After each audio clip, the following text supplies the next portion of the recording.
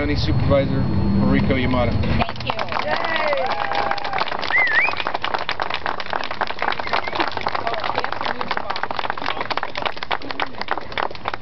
I've been promoted to box status now.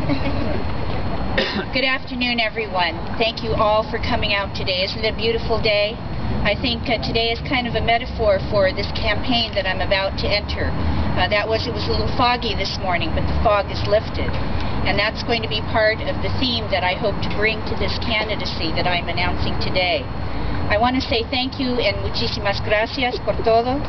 This will be the first of many times that I will be saying this to each and every one of you in the weeks and months ahead.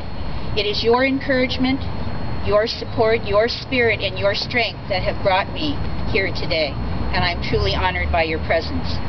After speaking with many of you, listening to your worries, your concerns, and your hopes for the future, and receiving the unconditional support of my family, I'm here today to formally announce that I am seeking the Democratic Party nomination for the 8th Assembly District. Thank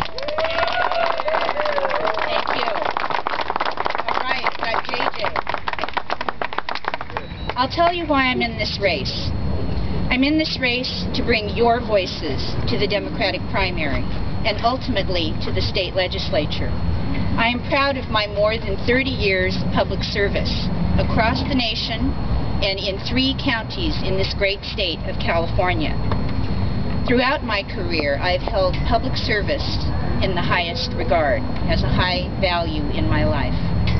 I'm talking about the responsibility to remain committed to civil rights for all people, to advocate for those most vulnerable and most oppressed in our society, particularly the working poor, the elderly, the disabled, and those who have not had a voice in state government. I'm talking about speaking for those who are unable to speak for themselves. As many of you know, and how many of you would not know, that I am a social worker and a proud one. I come from a set of core values that are central to my profession.